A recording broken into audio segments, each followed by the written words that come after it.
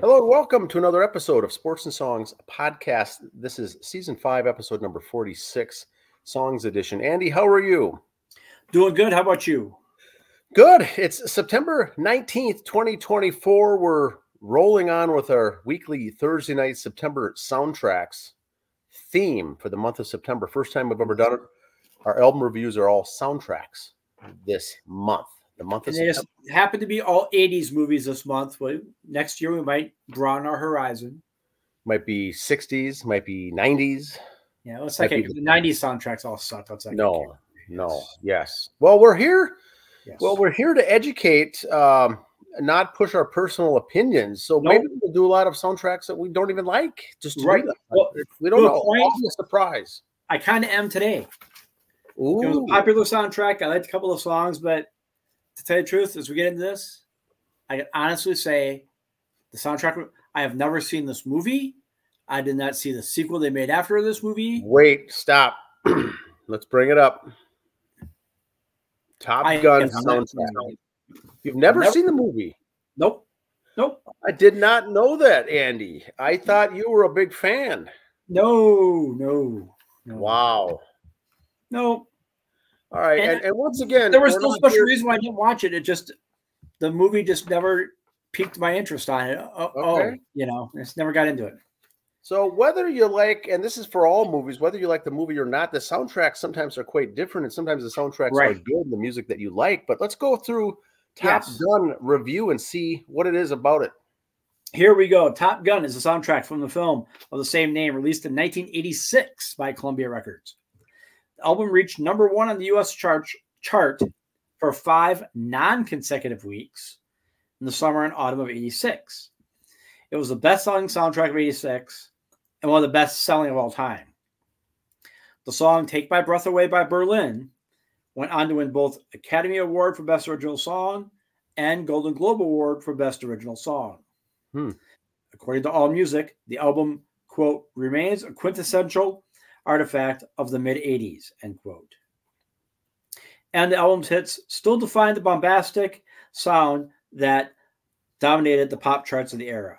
And that's kind of one thing. I mean, I don't want to say the soundtrack was the greatest hits because it wasn't. They're all individual songs.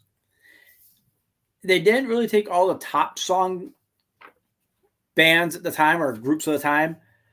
It was kind of getting a good team. They had a lot of the better than average artists. We all knew who they were, but it wasn't Madonna and the Stones and Motley Crue. It wasn't all the top line bands. It was that top of the second tier ones. Okay. We'll get into that later. My opinion on that part.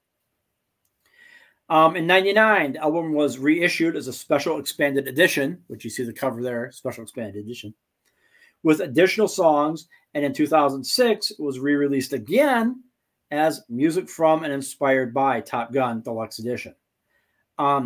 These are kind of like we talked about last week or a couple weeks ago with Blues Brothers and with Purple Rain last week. It had its soundtrack. There's a lot of songs in the movie that weren't on the original soundtrack. They were just like songs you heard in the background and stuff. That's what they did in these other releases. They put those in there. The special edition, special expanded edition, and for the first time since its appearance on the B-side of Take My Breath Away, Radar Radio, briefly heard in the film's final scene playing on the radio before Maverick and Charlie are reunited, while You've Lost That Love and Feeling plays on the jukebox. Toto was originally intended to perform the song Danger Zone, but legal conflicts between the film's producers and the band's lawyers prevented this. Bryan Adams was approached to perform it, but refused any involvement in the film, feeling that it glorified war and, as such, not wanting to any of his work linked to it. Never thought of Bryan Adams that way, but I respect his stand on it, though. Okay, interesting. REO Speedwagon was approached but declined due to not being allowed to contribute any of their own compositions to the soundtrack. Corey Hart also declined, preferring to write and perform his own compositions. Eventually, the film's producers agreed that Danger Zone would be recorded and performed by Kenny Loggins, who, for a run here in the 80s, Kenny Loggins was Mr. Soundtrack. Okay. Yep. You know, Maybe we'll do a special thing on just Kenny Loggins one day in soundtracks. Oh, okay, that'd be a good idea. You know, Caddyshack did this one. Footloose, he was Mr. 80s soundtrack. Members of Toto also wrote and intended to perform a song called Only You that would have been used in the film's love scene or love themed instead of Take My Breath Away, but legal conflicts prevented doing so.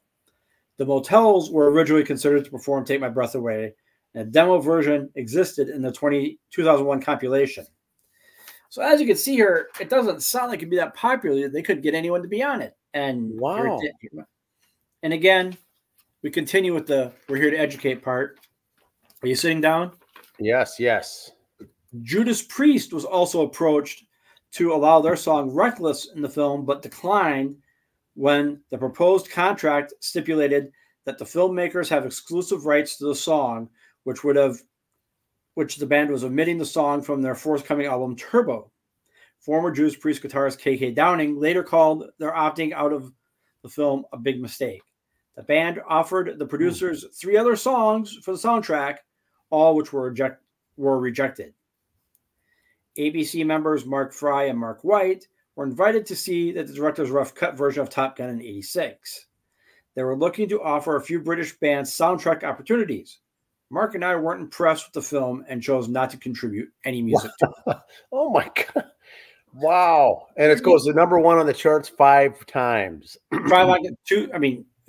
Bobby Blotzer of Rat proposed using the song Reach for the Sky, an outtake from Rat's 1984 album Out of the Cellar.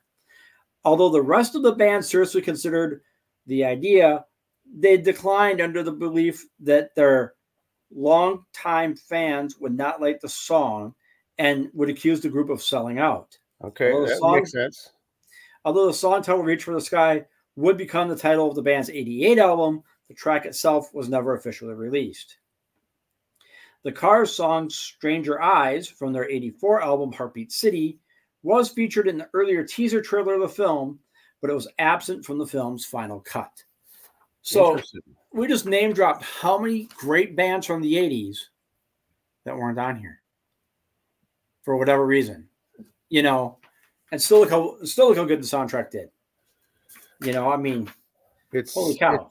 It's what I like to hear about these stories that I don't know ahead of time. I'm listening, I'm hearing it from you here, is all the contractual obligations and things back and forth to get on or off the album, and whether to submit a new song, a new original song, an existing song, and they're worrying about their fan base and everything else, and what's the purpose of the movie, what's the topic of the movie, so let's maybe not do that. Wow. Someone else wrote it, you sing it. No, I only sing my own stuff, And the Bryan Adams, you don't want to glorify war. I kind of get that. I really do. I respect them for it, So here we go. Here's the songs, writers, and performers. Not a lot of these are originals. Danger Zone, performed by Kenny Loggins. And also Playing with the Boys by Kenny Loggins. Cheap Trick with Mighty Wings. Lead Me On by Tina Marie. And Berlin with Take My Breath Away. The other side, Hot Summer Nights by Miami Sound Machine. Heaven in Your Eyes by Loverboy. Through the Fire by Larry Green. Destination Unknown. And Top Gun Anthem. Now, if you notice right there, You Lost That Love and Feelings not on that list of the original soundtrack. Okay. We go on. We move on to the re-release part, or the next edition that we have here. Expanded. Yep. Sitting on the Dock of the Bay by Otis Redding. Memories by Harry Philmeyer. Great Balls of Fire, original version by Jerry Lee Lewis. You Lost That Love and Feeling by the Righteous Brothers. And then Playing with the Boys again, the dance remix by Kenny Loggins. I'm pretty sure the dance remix, he just let the producers do stuff. I don't picture Kenny doing too much on that.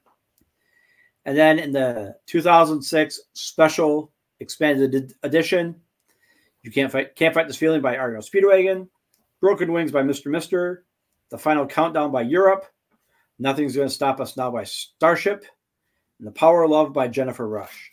Not the Huey Lewis in the news version. Okay. There was another song called Power of Love by Jennifer Rush, not to be confused with Huey Lewis in the news version. So there you go. Great album. Lots of good songs on it. You know, I'm a big Kenny Loggins guy, so back to the Loggins Messina days. So I'm okay with what they did. That was Kenny's thing. He wrote songs, he'll sing songs. He was pretty open. Now, Harold Faltermeyer, kind of similar, right? Was in a bunch of soundtracks. Yeah, just sure. You're going to play, cool. It's a check. You know, not that and Kenny Loggins did it out of love of music, not for the money. I mean, that's one thing I've always respected about Kenny Loggins too. He was just a neat guy, like that, cool guy. But you look at all those names that turned down. I mean, and it still worked out good for all their careers. And then no one was like, he would be on Top Gun, and the producers all called him blacklisted somebody. No, okay, fine. You want to be it? That's cool. We're good with that. So there you go. Top Gun, 1986. 5 weeks, number one on the charts. Not consecutive though, because it was probably Danger Zone had it for a few weeks. Take My Breath Away had it for probably 3 or 4 weeks. Moved it back up there. You see albums sometimes do that. They'll be on the charts and they go down, then they release a second song. Oh, it goes back up again. You know. Again, I've never seen the movie, so it just shows you that you can still enjoy a soundtrack without liking the movie. So, and you've heard that a lot about a lot of things. People are like, well, that movie was terrible, so I didn't get the soundtrack. But wait, you don't know, or vice versa. I love the soundtrack when I watch the movie, and then the movie blows. Yeah, it's interesting. Interesting fact, and the fact that once again during this year, 86, there was also so much good music out there, and this still tops the charts 5 times. A soundtrack, movie soundtrack. Now, let me just make it clear: when I say I've never seen it, doesn't mean it's a bad movie. The movie did very well in the box office. Oh yes, both this and that one both did well. Because again, how many times have we seen where one does good and the other does terrible? I mean, we're kind of picking ones this month where they both did good. So you know, Blues Brothers, Purple Rain, this, and another album for next week. A surprise. Well, it's been both. You know, maybe next time or other specials do like, hey, yeah, y'all love this movie. Did you ever listen to the soundtrack? It was really good. One little tidbit wanted to give you on this. Back in the early 80s, a friend of my cousin's got me hooked on because he was a big soundtrack guy at the time in high school. The original, I'm going to say cartoon because we're old enough there were still cartoons and not animation. The original Transformers movie. Okay. That soundtrack was incredible. Really? See, I never would have guessed that. And this is from a rock guy at the time, mullet, everything else. Great soundtrack. Now, I do recall one of the first, when I got into music as a teenager, as an early teen, one of my most influential music that got me in was a soundtrack. It was the Miami Vice soundtrack. Yes. You know, Jan Hammer. Yep. And it got me into music with all these things. And I have to say it was the soundtrack once again of the series. Now that's a television series, right? Yep. Soundtrack. Yep. Okay. Yep. And that was the other thing. TV shows were having it. The actors would do songs here and there. You know, they said the Miami Vice soundtrack, which was a decent soundtrack, if that was your music genre. The thing I liked about that one is they didn't try to fake it out by like, oh, let's get this group and that group. No, that's not your target audience for that show, so don't waste your time. Yeah, how it's all marketed and branded to get the right demographic. Very interesting. But yes, Judas Priest was proposition, you know, to propose to do a song, and that one particular song too. Yep. And they said, no, we've got that bookmark for our upcoming album. And they said, well, you can't put it on the album then. If you put it on our soundtrack, they're like, okay. And at the time, I could see their point because it's like, hey, that's our album or our song. We want our album. We want to make the money on it. Well, no, if you put in this album, you'll get some money, but the movie company gets more, obviously. And it's the risk. You still didn't know how the soundtrack would do. You didn't know how the movie would do. You want to make all the money from that song, not 10% from that song. But boy, those who were on the soundtrack, not knowing it was going to take off that big, still getting these royalty checks to this day. Yeah, I suppose with the second movie coming out, I'm sure this first soundtrack started getting replayed a lot too. You know, kicked into gear a second time round too. Yeah. Interesting. All right, so that was the soundtrack. Now we've got some local stuff. News. Yes, and I'd like to get some of your input on this, Andy. 10,000 Days, a tribute to Tool, is coming on. I just saw this, January 18th, they've announced for 2025, doing an album, the Enema album, full album, front to back. Now, are more bands doing this? I think Queen of the Reich started something big there. I think Beth was onto something. She's such a trendsetter, Beth did that with Queen of the Reich, and they did Operation Mindcrime. And for these albums, why not in a way? If it's a good album and it's more than a 35-minute album, you can do the smaller venues like this, I got no problem with it. I like it, It's an interesting thing. These guys are one of the best, by the way, too. If you like Tool, 10,000 Days is jackpot. These guys, very good. Now check this out. Tommy Cash, younger brother Johnny. Yeah. Johnny's younger brother Tommy dies at 84. Big supporter of the genre. Yes. Country. He still was up to the end there, yeah. Another person died. Tito, the eldest of the Jackson 5. Tito Jackson. I always thought Randy was older. Okay. I always did. For some reason, I think Randy was the one who played the guitar, so I always thought he was the oldest one as a kid. Okay. Now back to this is a different ad now, but 10,000 Days and Tool with special guest Seattle Rain at Bogarts. Now, Andy, this might be one I've got to get to. I haven't been to Bogarts. I've seen 10,000 Days. I've seen Seattle Rain. I really want to see them both again. This might be one to go. It's an 8 o'clock show, October 4th, over there in Apple Valley. Bogarts is, from what I'm hearing, very similar to the Shakopee Bowl in the way that they promote their music and their tribute bands. They're both bowling alleys with great venues for music, and they really focus in on the tribute bands. And I'd be interested to see how that. I have not heard a bad word about Bogarts. Of course, a lot of these bands keep going back there, kind of like Shakopee Bowl, so they're good. And if this is your wheelhouse, you got two bands from that same grunge era there, Seattle sound era. It'd be a great night. Very interesting. And now check this out. Now I thought this would be interesting. All My Rowdy Friends. This is the Hank Williams Jr. tribute band, which I think is a great name, a great concept, along with the name. Everyone gets, you say All My Rowdy Friends, and Hank, you're not going to have to explain what this tribute band is. This would be very good. I'm a fan. I'm not a big fan, but I think this would be a good show for those who really like it. This would be awesome. Everyone's going to know the songs, all the music. This is Friday, November 22nd. Is this after Thanksgiving or is this the weekend prior to Thanksgiving? I think it's before. I don't know the way it falls this year. I could look it up here. We can get. I got it real quick here. Hold on. Our intern could look it up. It is the weekend before Thanksgiving. Okay, so Friday night before. It's not Black Friday, but it's All My Rowdy Friends at the Medina Entertainment Center. Yes. And so let's see. I don't know if I missed one. That's all of them. I think that's what you got. Here we go. This is the one I missed.